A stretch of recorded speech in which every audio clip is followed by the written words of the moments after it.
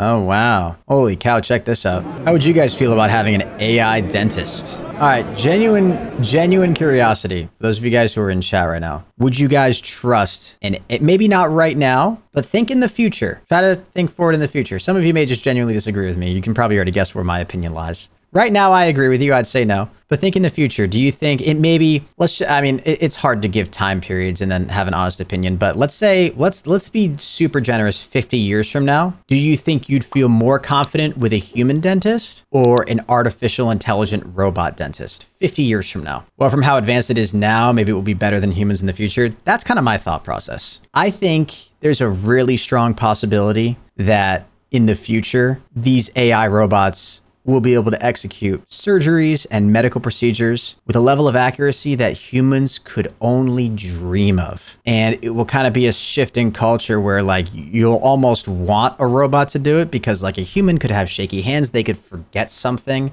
They could not be, especially in a surgery, they could not be considering something that could help you in the moment. They may not be able to work fast enough. They may not. I think at the rate that AI is going, as long as it can, once it gets really, really good, I think it only makes sense that AI will be performing most of the surgeries. I don't even think humans will be doing it. Nah, bro, they would strap you down and take your teeth. True. Yeah, the AI would pull your teeth out and put your teeth in itself, and it would try to impersonate you.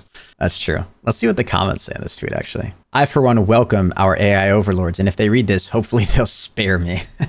If it has 100% success rate like future surgeons, I'm all up for it. Had an orbital surgery done incorrectly, and now I get double vision when I look directly upwards, up, left, or right with that eye. That's what I'm saying, man.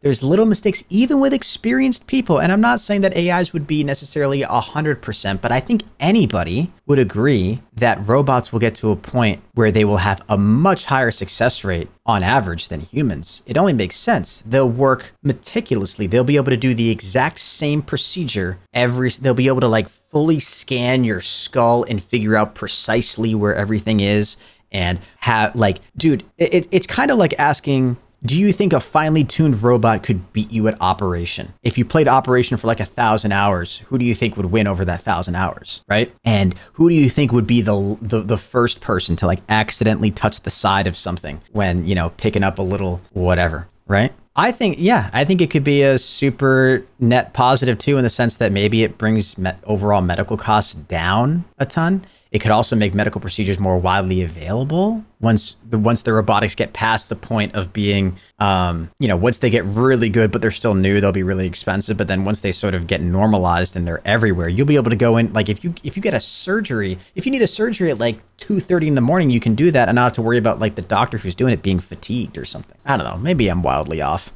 but I like to think that we're headed in a positive direction, at least for medical AI stuff. I think we're headed in a very positive direction. But again, just to reiterate, right now, absolutely not. But have you guys heard those cool stories about like AI detecting early stages of cancer in people, being able to detect early stages of cancer that humans wouldn't be able to see as a way to allow treatment to start earlier than it otherwise would have? And it's like saving lives. It's a real thing. And that's been happening realistically for a little while. Like that's not a super new thing, but still fun to think about.